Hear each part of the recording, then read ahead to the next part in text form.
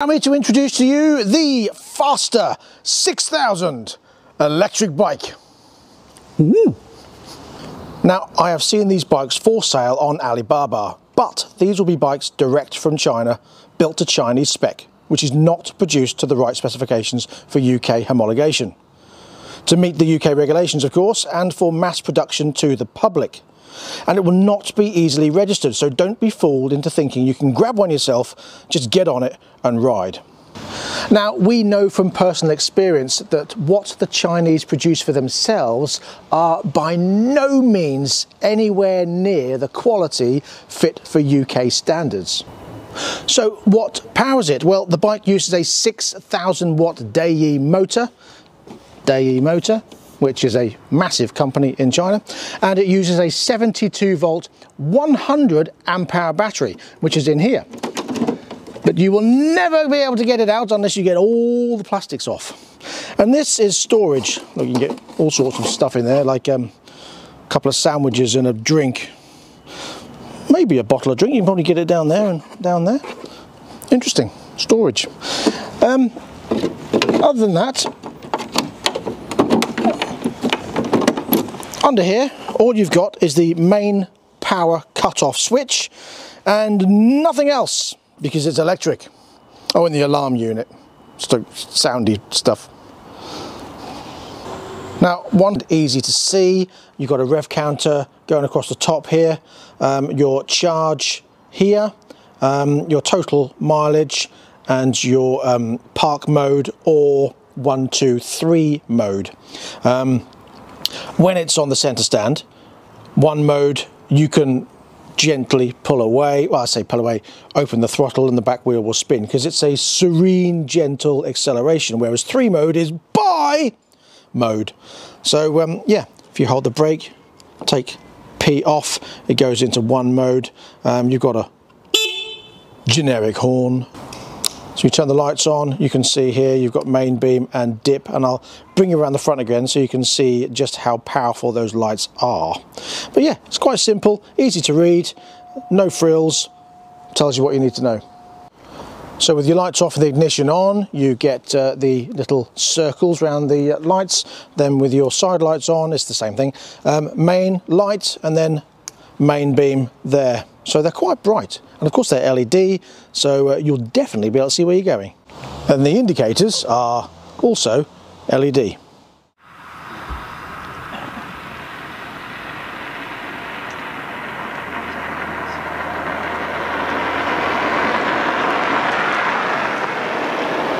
Thing I will say is I'm not really a fan of this door unit. That is a bit cheap, to be honest. Not a fan of that. I would look to see if that could be better made. I mean, at the end of the day, it's a plastic cover that goes over a plastic storage unit, but it just feels a bit flimsy on that hinge, and that could be painted as well. But other than that, you know, it's just a little storage cubby hole. Under here, all you've got, as I say, is the main cut-off switch and nothing much else. So there you go, nothing to play with. What about the important stuff like speed, I hear you ask? Well, the bike is said to do 63 miles an hour. 63 miles an hour. And the range, 120 miles. And apparently, and you get a 110 on the front and a 180 on the back. Now the rubber is made by Faben. Not a brand I've heard of, to be honest, but with those sizes, the choice is endless with what you can put on it. It comes with this Mercedes style remote start with alarm and immobilizer fob. So you can unlock it, lock it, find the bike. It does 4 beeps, 5 beeps even, and when you're in a car park, if you can't find your bike, that will help you find it. So yeah, it's wireless, so it doesn't run on GPS or anything like that. Very handy little feature to have, I think.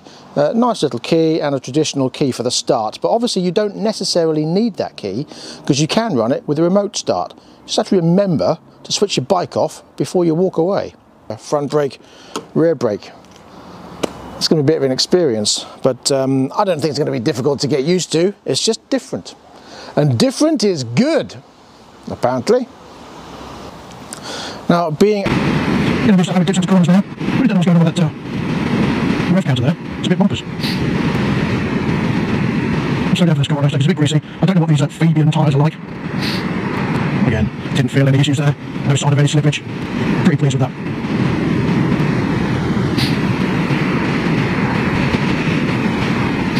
The seating position is very comfortable. The foot peg position is very comfortable. The handlebars are very comfortable. And I don't really have anything negative to say about the ride at all. Very pleasantly surprised. And when we get onto the 60 mile an hour section, we'll see when we hit 60. Still, only 1 bar down. So far we've done 6 miles. Okay, one-handed. I don't know if you can see there's a little bit of left and right vibration on the handlebars. So you do need to hold on with both hands, but it's not horrendous, but you can just see the vibration. Weirdly, you can't feel the vibration. I've now lost 2 bars in 7 miles. So of course this 120 miles will be at general speeds, so we'll see what we can do as far as normal speeds for normal people are concerned. Okay, so we go around this roundabout. A little bit jolty, nothing major, and here we go. So now we go up to the 60 mile an hour section. Well, top that at 50, and then see what it does from 50 to 60. This is not the best of roads. Right, up to 60, see if we get to 60 before the next roundabout. Oh, it actually creeps up quite well. No different to any other 125 combustion engine motorcycle, to be honest. We're doing 56, 57, please bear in mind that I am only 15 stone now, 58, oh, 59, I'm going to brake, I've got to brake, it's alright. Brakes are okay. Right, 60 again, let's try it. Come on. 51, 52, 53, 55, oh no, 54, 56, 57, 58, 59, 60. Look at that, not a problem. And there's no signs of it holding back. Oh hello. No signs of it holding back at all. 63. I'm not leaning over, I'm sitting upright. I'm not being jostled about, as you can hear from my voice, it's still absolutely fine. I'm keeping up with the flow of traffic. I feel comfortable. The bike feels like it's doing what it's supposed to do. I don't feel that I'm that confident in the bike's ability. I know what this guy in front is doing. Does he think I'm going to overtake? I've got no noise, no creaks, no bumps. I don't feel like I'm on a cheap bit of plastic at all.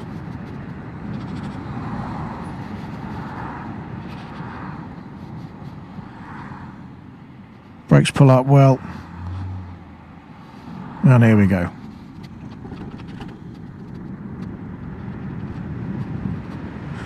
Up to speed. Pleasing, very pleasing. Okay, and I'm back. Now, I'm actually very pleasantly surprised by the ride. I was expecting it to be a lot worse than it was, and I was pleasantly surprised. So as you can see outside, the fog has descended, the cold has descended. It's awful conditions out there for filming, for flying and for riding, especially when you're testing a bike. And I'm sorry if it comes across like that on the camera, but we've tried our best. Now, all I'm going to do here is just switch this on and you can see what battery life is left. Now, we have done, let me see, it was on 590. We have done 36 miles and we've got over half the battery life left. So there you go. Now, when the bike was dropped off to us yesterday, as I rode it across the yard, testing it for a few moments, it went from full down to 1 bar. So it wasn't quite full when we got it. So I should imagine in this weather, flat out, bearing in mind I've had it in 3 most of the time, so I've been giving it some and then turning it off and on, turning it off and on whilst doing the filming and whilst riding, obviously stopping and starting, stopping and starting. So it's not ideal as in full battery, ride it, see how long it lasts. And unfortunately, we just haven't got the time for that because we've only got the bike for 3 days over the weekend. So I apologise for that. But yeah, I can see it doing probably 80, 90 miles by the looks of this. If you ride very gingerly and carefully, then 120, I can't see why not. So there you go. Okay, I just want to add at this point, don't be confused by the background here. We've had the Faster and the Ultra for just 2 full days to film, and of course those 2 days are full of drizzle, mist, fog, rain and all that nonsense. So I apologize now for any filming issues out on the road with regards to misty, fogged up lenses and rain splattered lenses. I apologize. Right, let's get back to the video. Now, if you want one of these, there is at the moment a 4 to 6 week wait, and the price comes in at £5,995 on the road with a 2-year parts warranty and a 3-year battery warranty. However, there is an option for £300 to purchase the upgraded extended warranty, which is a 5-year parts and labour warranty, and that includes the battery, and that warranty is powered through AutoGuard, which is one of the top warranty suppliers. I use them myself in the shop, so I know they are pretty good. And there you go. Here is the bike. What do you think? Please let me know in the comment section below. Now, a couple of days ago, the government did announce very quickly, overnight, that they are significantly reducing the subsidy on electric vehicles, cars and bikes. However, this retail price still stands. Thermoco are going to swallow that cost. So just be mindful of that when you're looking at electric vehicles in the future.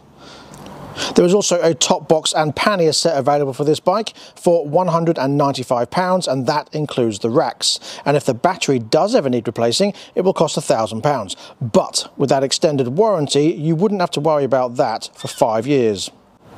So what about the competition? Well, the only thing that's really in the same sort of field is the Super Socko TC Max, the 125 equivalent from Super Socko. That has a price of £5,000 on the road, but it only has a range of 60 miles.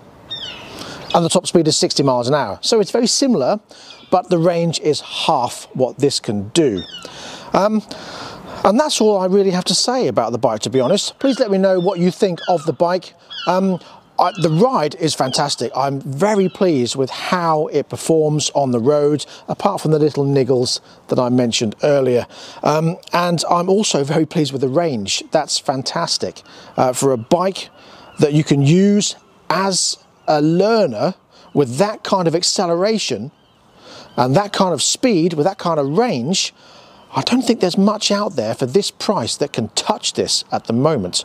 So I'm pretty pleased. There's a few niggles that I think need to be sorted out, but that might just be me being fussy, to be honest, because a lot of the other bikes that will do the same sort of speed, you're talking probably 10 grand or more. The Zeros that are like the super bikes are £22,000, and that's a ridiculous amount of money. So yeah, let me know what you think, and let me know what you think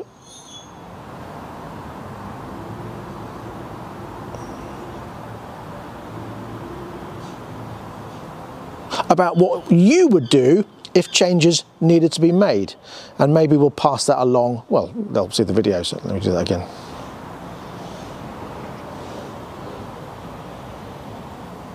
So let me know what you think in the comment section below. I've said it many times, but electric is the way we are going, and I think this is certainly a step in the right direction.